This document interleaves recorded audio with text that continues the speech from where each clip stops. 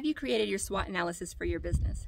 So the SWOT analysis is determining what your strengths, weaknesses, opportunities, and threats are.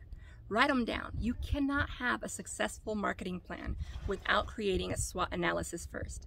So what are your strengths? Are you good with people? Do you have a location? Are you a mobile therapist? What are your weaknesses? Does it make you nervous to have to go places? Are you not really great with your taking notes? What are your opportunities? Can you get into doctor's offices, attorney's offices, into hospitals? Can you get referrals from counselors? What opportunities can you create? And then what are your threats?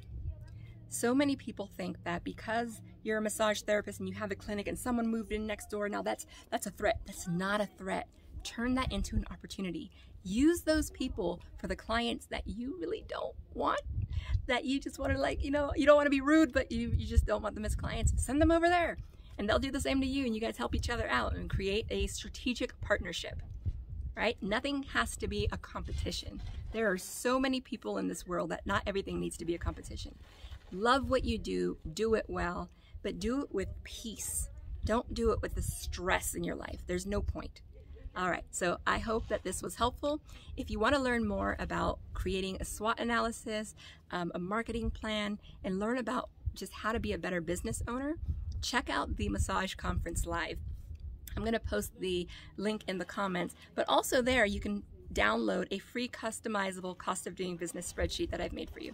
All right, I hope you guys are having a great day. I'm going to continue to enjoy this beautiful Colorado.